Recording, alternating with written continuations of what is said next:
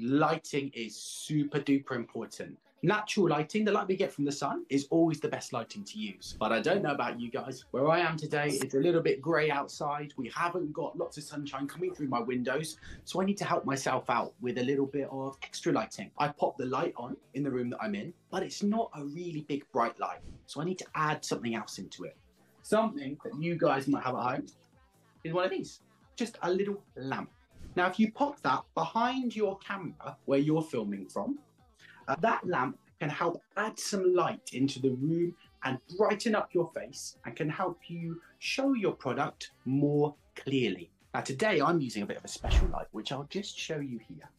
This is called a ring light. Now, this has gone just behind my camera, just on a little table, and it does pretty much the same job as a lamp. Just helps brighten up your face so that you can be seen nice and clearly on your camera. So definitely make sure you've got lots of light in your picture.